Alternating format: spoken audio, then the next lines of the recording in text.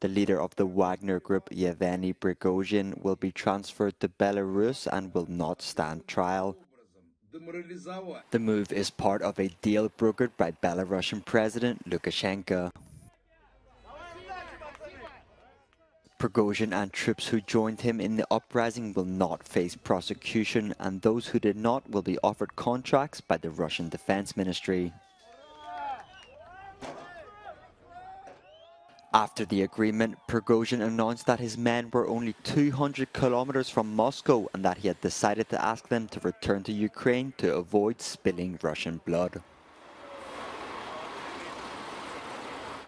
On Saturday morning, Prigozhin's private army appeared to control military installations in Rostov-on-Don, the headquarters of Russian operations in Ukraine.